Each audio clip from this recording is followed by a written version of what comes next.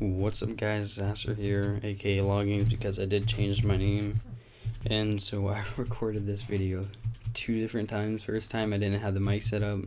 Second time I didn't choose the right mic, so it sounds really echoey. And so now this should be on the right mic settings. But yeah guys, I'm going to show you how to change your crosshair in Minecraft. Right now I don't like mine. I just now changed it and I don't really like it, so I'm going to change it back. I'm going to show you how to. So what you want to do is go to options, resource packs, open resource pack folder, and then you want to choose the resource pack that you want to change. I'm on HCF one, so I'm going to click on that. Close it in Minecraft because you're going to have to do that. And go to assets, Minecraft, textures, GUI, and then go to icons and drag it onto your desktop. So here we go, just drag it on and keep this window open right here because you're going to go back to it later. And so yeah, so we got icons right here. Right click it, open with, and will Photoshop show up? Let me see. No, Photoshop is not coming up for some reason. Top open Adobe. If you guys don't have Photoshop, you can buy it or you can get it cracked. Do whatever you want to do. And so you're gonna file, open, click on desktop, and find the icons.png file. There it is. And to scroll in, if you don't know how to use Adobe, I'll hurry up and show you. To scroll and press the control button and the plus sign on your keyboards right next to the backspace. And so there we go.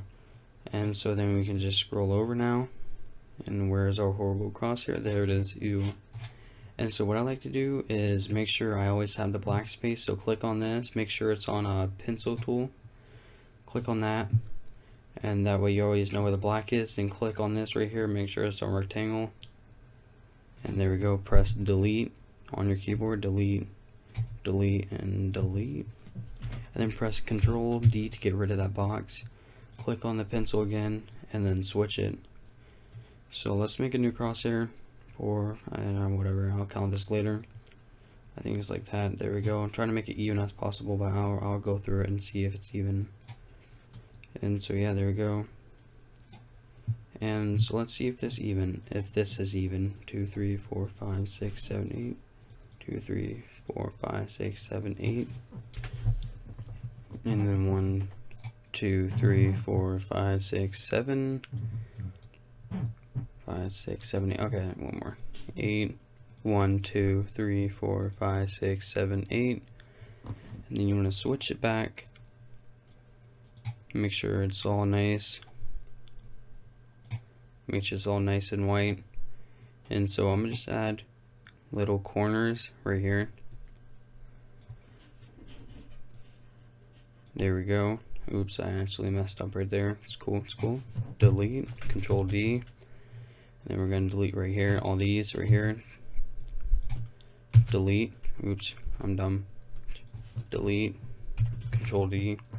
And then you want to file, save, X out of this.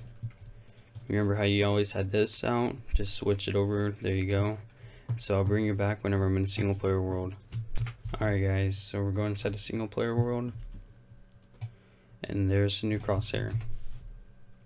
Looking mighty fine. It's a little bit smaller. I'm probably going to make it a little bit bigger. But yeah, it still looks pretty good. And so yeah. Thanks for watching. Don't forget to like and subscribe. And I want to hurry up and show you this texture pack. It's a really nice texture pack. If I can get the critical animations. Spawn. We're gonna spawn a guardian. No. Just spawn a villager.